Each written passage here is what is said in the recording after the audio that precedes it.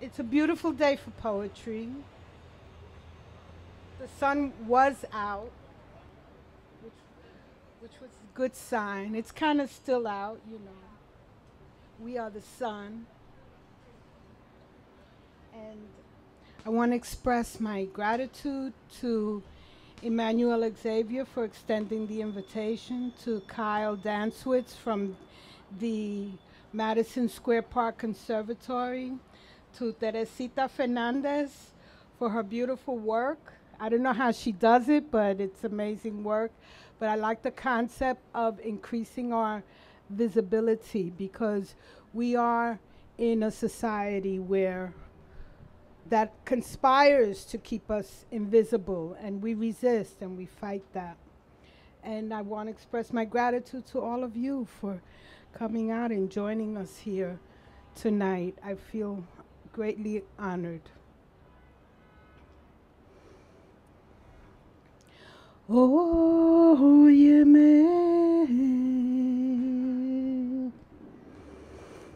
que mi espíritu habla y está bailando aquí. Me dijo una cosa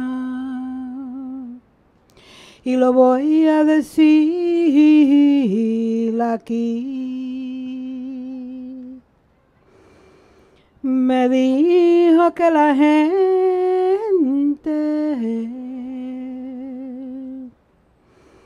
nacieron a ser libres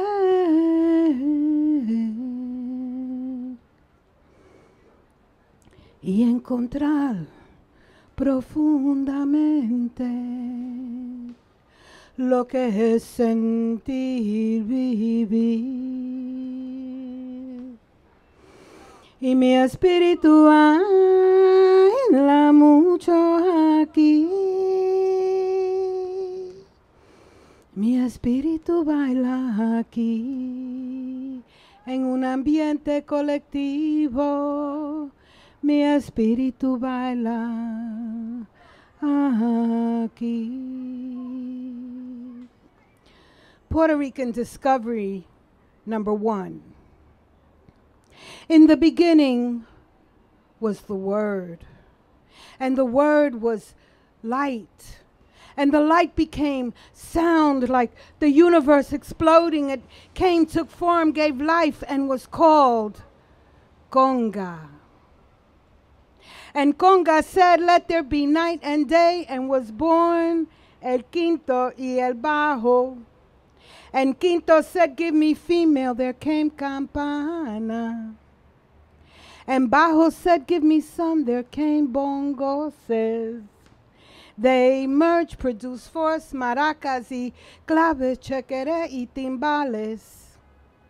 Que viva la música. So it was written on the skin of the drum. Que viva la gente. So it was written in the hearts of the people. Que viva raza. So it is written.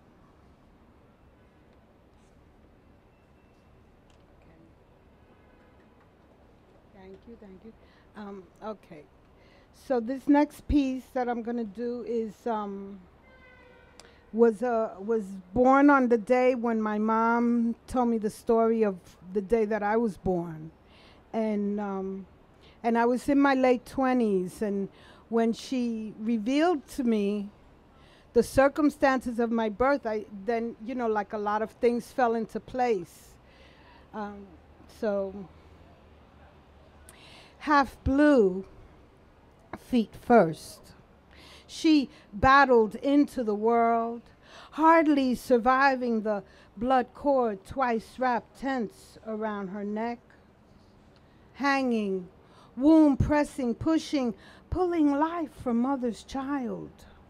Fragile flesh emerging, perfect in blueness like the lifeline that sustained her, yet limp, almost a corpse.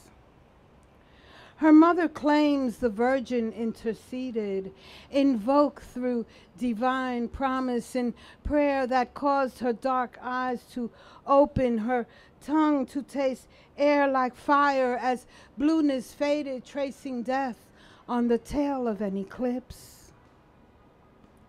And as in birth from her darkness, the free-giving sun inched slow to visibility, revealing all color and form, a great teacher, generous and awesome, silent and reverent, loud and blasphemous, constant, sculpting edges of definition in the shadow and light of multiple universes. Half blue, feet first, she battled her way. The world did not want another brown, another slant-eyed olive Indian black child. Did not want another rainbow-empowered song added to repertoire in blue or azure or indigo or Caribbean crystal. Did not want another mouth to feed, especially another rock-the-boat poet, another voice open wide, fixed on a global spectrum of defiance. The meaning of war defined her, gasping and innocent, before she knew her mother.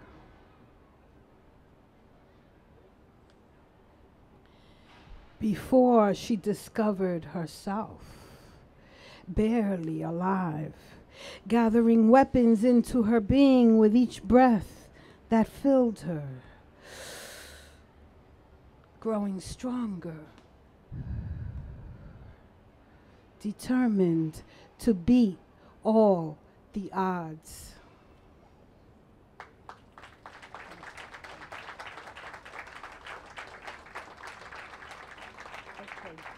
As much as I appreciate this lovely little light that Emanuel put here, it was staring into my eyes.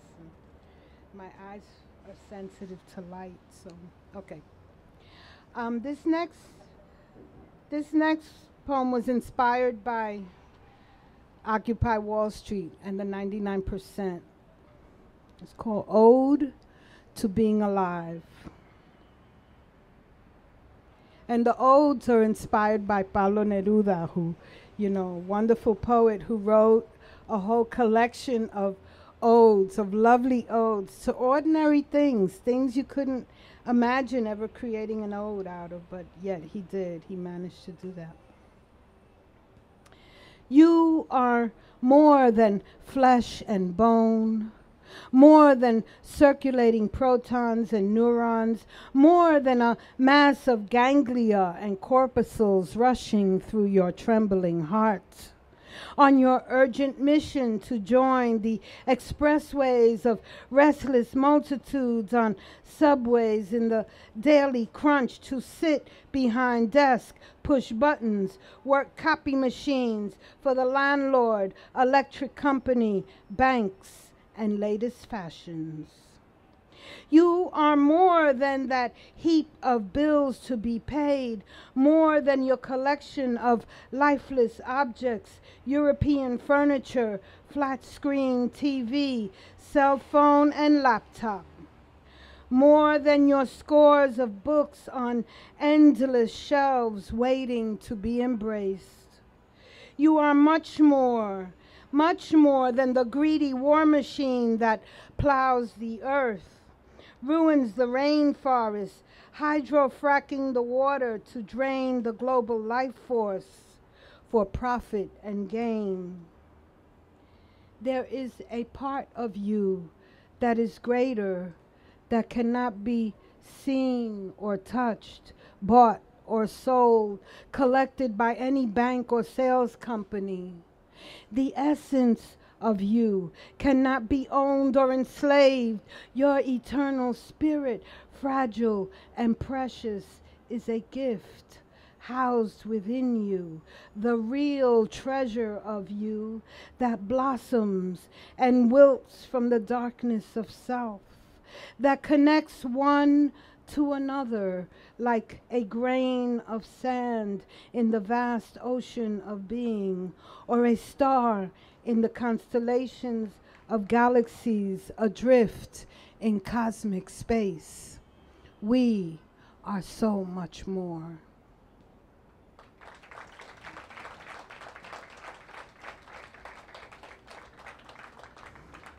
So since I knew everybody was going to be bringing their political A game to the place, I thought I'd do something a little different. And I want to thank all the wonderful poets that I heard tonight. Emanuel is fabulous as always. I mean, the way he read my bio, I never heard anyone read my bio like a poet, you know, like a poem, and that was kind of interesting.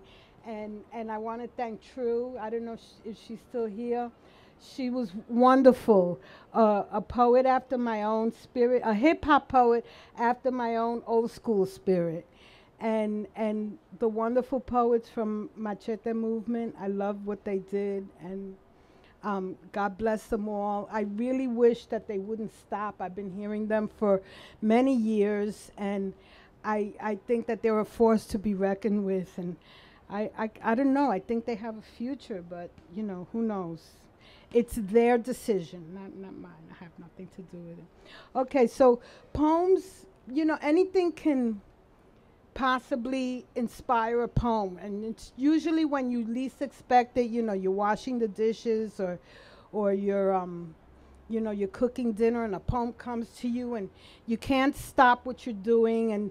But if you don't write it down or make notes, you know, it flies away. So they're these ephemeral, ethereal things, these poems are, when they come to us, when the inspiration comes to us. And so this poem, the inspiration for this poem came one day. I was on the Amtrak going north, and as we came out the tunnel, after I guess all the darkness, in the middle of this train yard, in the middle of nowhere, there was this beautiful bouquet of flowers, of wildflowers, and it inspired this particular poem. It's called Puerto Rican Discovery Number 44, Wildflowers. And I kind of thought it would be appropriate for today. And here we are in the park, and although the sun has gone down, but that's okay, that's okay. I won't hold it against the sun, you know, I still. Okay, I'm being silly now. On the Amtrak to Springfield in June, through on the Amtrak to Springfield in June, these wildflowers that grow where no one can see them, blossoming in all their fiery splendor, for whom does their beauty persist? Their brilliant oranges like songs to the sun on hills that hide off the side of the road, or near riverbanks where leisure boats reside in their affluent docks. Do these earthly delights grow for them? Clusters of daisies, daylilies, purple and pink azaleas sprout from cracks between rock slabs, thrust from nature's casual abundance. Primroses, sundrops, sweet peppers and hemlocks, dogwoods, wintergreen, shinleaf and princess pines, Indian pipe, beech drops, mayflowers and pinksters, luscious greenery that clothes the majesty of summer in offerings on the altar of spring.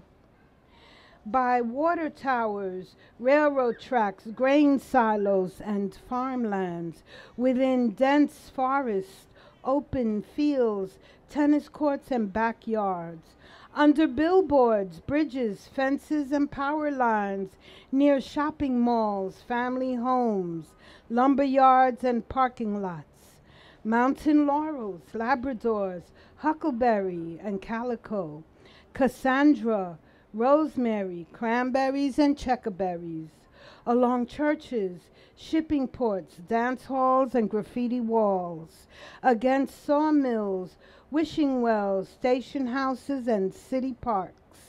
In the company of willows, woodlands, wetlands, and truck stops, cows grazing and horses romping, swamp candles, lamb kills, loses strife and blue weeds, creeping and fringed, tufted and narrow-leaved, greenness thrives from every space of ground. In silver, olive, jade, and emerald, a wealth of weeds and vines, in between dancing twin butterflies, lavenders and chickweeds, mosses and mushrooms, fungus and flora finding their way, following their secret calendars in perfectly timed feast, spontaneous branches reaching upwards and outwards in a dance and communion with life, growing and birthing in cycles of returning, unable to confine the fullness of their being with their nesting and hoarding, their pollinating and harvesting, home to bird families, squirrels, insects and amphibians, tender roots peeking out from the mortar crevices of bricks, in defiance that refuses to follow regulations and rules of confinement. Something happens beyond seeing in the midst of these intertwining forms, leafy, random, and carefree in their fractal infinities. Some part of my soul is refreshed, renewed like the moist earth after the rain. All this beauty, this buffet of earth greening, so precious, these gifts here for me, for each of us.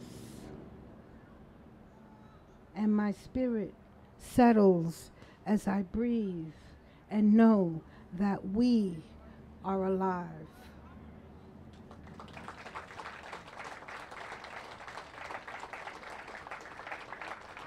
Thank you, thank you. And I'd like to end with this poem before we bring up our next spectacular poet.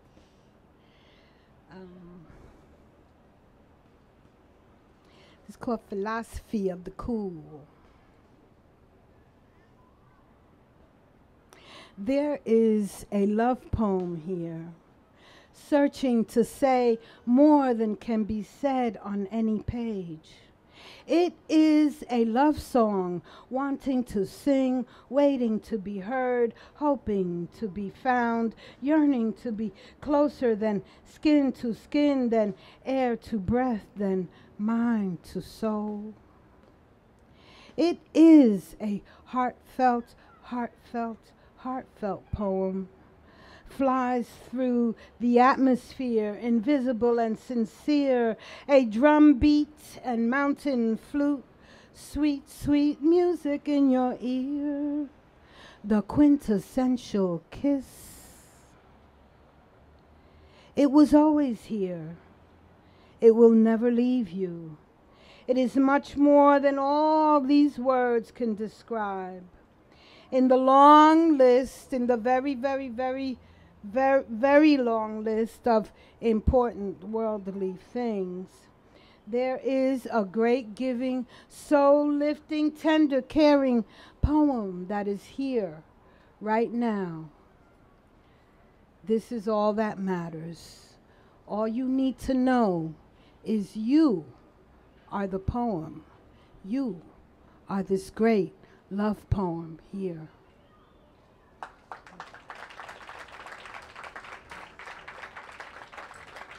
Thank you.